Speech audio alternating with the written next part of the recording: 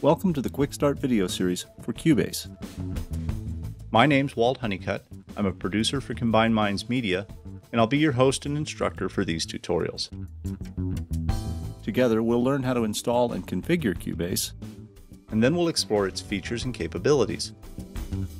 Whether you're a new user or a seasoned pro, you'll find helpful tips and techniques to improve your productions. These videos are intended to serve two purposes. First, they illustrate basic operations and help new users operate Cubase and avoid common mistakes. Second, they demonstrate some new features and techniques to help the advanced user get the most out of Cubase in the least amount of time. The videos are divided into two parts covering the following subjects.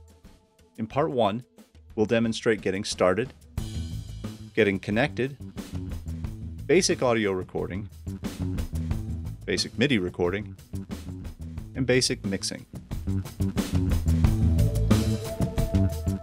Then, in part 2, we'll demonstrate advanced audio recording and processing, advanced MIDI applications, Steinberg's note expression technology, some advanced workflow techniques, the basics of scoring, including generating tablature, and the use of remote control devices, quick controls, and outboard equipment. Let's start with the basic equipment you need to use Cubase. Please also refer to the minimum system requirements for Cubase, which you can find printed on the box. At a minimum, you'll need a PC running Windows 7 or a Mac running OS 10.6, a USB-E licenser, and you'll also need a My Steinberg account, which you create during the registration process. An audio interface and microphone, a MIDI interface and a MIDI input device, speakers, an amplifier, and headphones. Configuring the software is a very simple three-step process: installation, activation, and registration.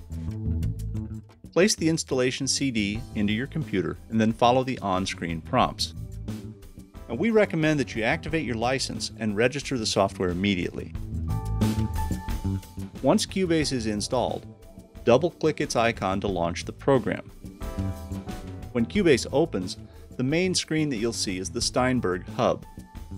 The left side of the screen gives you quick access to things like news, downloads, and the knowledge base.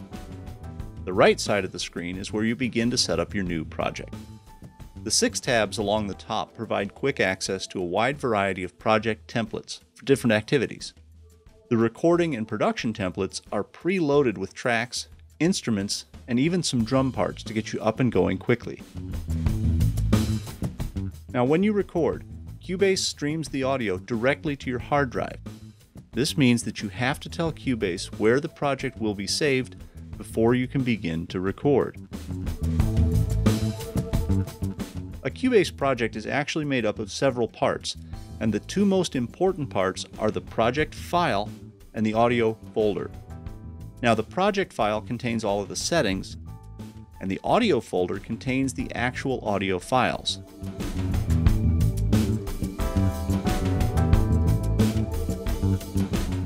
The menus at the bottom let you choose where Cubase will store your project. You should start a new project folder for each song to help keep things neat and organized. Select Prompt for Project Location if you want to manually create your project folder, or select Use Default Location if you want Cubase to create the project folder. Let's start off with an empty project, and we'll use the option for Prompt for Project Location. Then click Continue. Now let's navigate to the desktop and create a new folder called My First Project. Click Create, and then click Open. The main work area shown here is called the Project Window, and this is the Transport panel. Let's create a few tracks to get oriented to the Cubase environment. Open the Project menu and hover over Add Track. The drop-down menu displays all of the types of tracks that you can create. Let's select Audio Track. And let's create 3 audio tracks at once by increasing the count from 1 to 3. We're going to make these each mono tracks by changing the configuration from stereo to mono, and then click Add Track. Now let's take a look around and focus on a handful of key terms and some important icons. At the very top of the screen are 13 menus. You open them with a single click. And you can access some menu items with key commands. For example, the Project Setup function can also be opened by pressing Shift and S.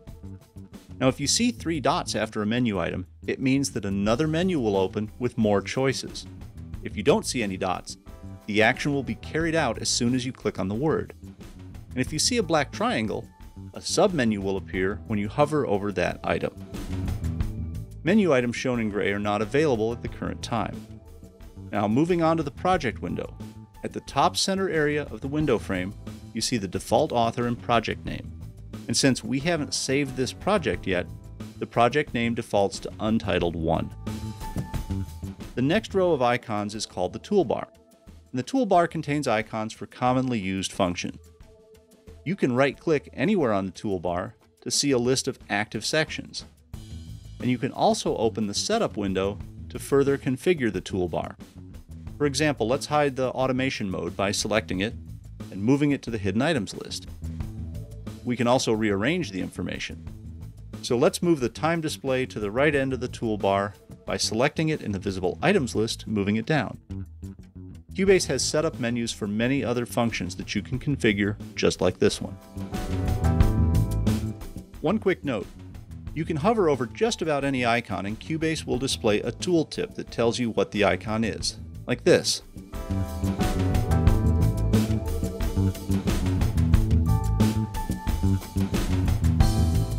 Now, this icon is the window layout button, and it is a very important control. You see it throughout Cubase. When you click on the window layout button, the active window dims and a selection box appears. Here you can choose which panels you wish to display in a given window. In this example, you can see that the info line and inspector are visible, but the status line and overview line are hidden. Here's how it works. Anytime you see a window layout button, remember that there may be additional panels that are not being displayed. At the top of the project window is the project timeline. If you right-click on the timeline, you can select what units it will display. And if you left-click on the timeline, you'll move the project cursor to that location. If you left-click and drag, you can zoom in and out. And there are many other ways to zoom, and we'll look at that in just a moment. 2 of the most important tools in Cubase are these white triangles called locators. Locators define the starting and ending points for your project. You click and drag to adjust their location. If the locators are placed correctly, the area between them will be light blue. If you transpose them, the area between the locators turns red to alert you to the problem. At the left edge of the project window is the track inspector. The inspector provides quick access to controls and settings for that track. The functions are organized under several collapsible tabs.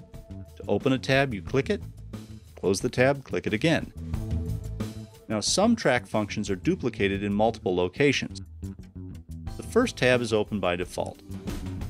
Here you'll find the track name, a duplicate set of track controls, as well as controls for track volume, stereo panning, track delay, which is used in synchronization, and controls for setting the track's input and output source. We'll look closely at these features in later chapters. This icon is the Edit Channel Settings button. This is a very important control, and you'll see it throughout Cubase. Whenever you see this icon, you can click on it to open the editing function for that area. Finally, we have a few more basic navigation tools. We have standard scroll bars for horizontal and vertical viewing. You can click and drag the lower right-hand corner to resize the project window. You also have a set of zoom controls. Click and drag the triangles to configure the horizontal zoom and the track height. You also have preset zoom levels. They're available from these pop-up menus. That's it for the first chapter. Now let's move on to chapter 2, and we'll get Cubase connected inside and out.